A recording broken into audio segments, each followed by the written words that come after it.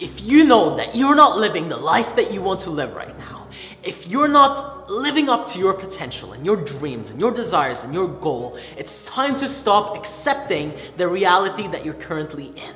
Because if you keep saying, it's okay, it's okay, it's okay, then it's going to remain the same. But the moment that you say, enough, I will have no more of this, and I'm moving on, what happens is that you move on and you have no more of it. What happens when you make a decision, when you make a commitment, when you decide firmly that I'm moving, you will move. As long as you follow that energy up with action, it's impossible to go wrong.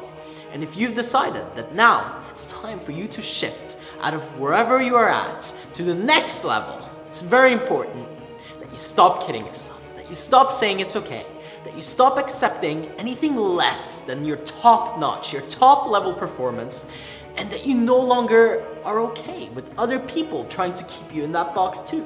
Because the moment that you decide to move, what happens is that your old self presents itself and says, hey, are you for sure? Do you really want to let go of all of this? And are you really ready for that? Or do you want to stay here?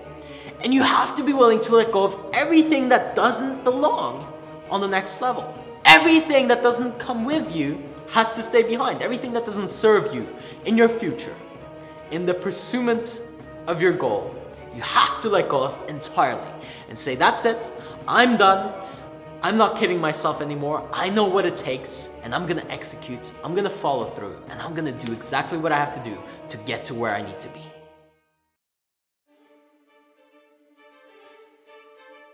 be.